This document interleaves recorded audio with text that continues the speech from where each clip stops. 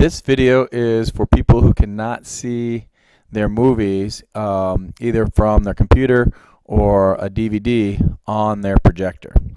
What you need to do is you can right click and go down to NVIDIA control panel.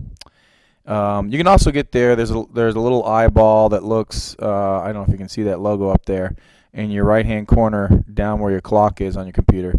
It's there as well. The couple things that you need to make sure are clicked correctly. For example, most people want the same on both displays, a clone. You can click there. You should see two TVs here. Analog is your computer monitor, or excuse me, that's the projector, and Dell is your computer. Some people like it. The Dell is first. If the Dell is first, the videos are going to come up there first, and the analog will be second. So sometimes switching that will solve the problem.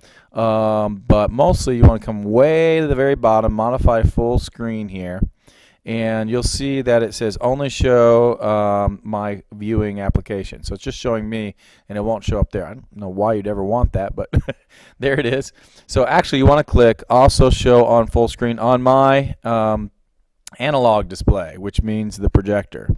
Or if it's going the other way around, you can click it there. But I think that's the thing we really want to push, and then hit apply, and then that should come up, and that should solve your problems. Thank you.